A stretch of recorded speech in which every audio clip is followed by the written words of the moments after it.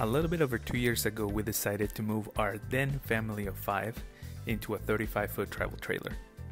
Our goal was to be based out of Washington, but visit family all over the country, specifically Arizona. But even before we moved into the trailer, we had traveled all up and down the West Coast several times.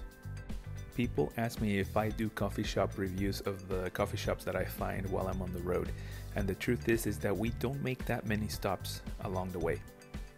Don't get me wrong, there have been a few times where we have stopped at different points of interest and taken a few mini vacations.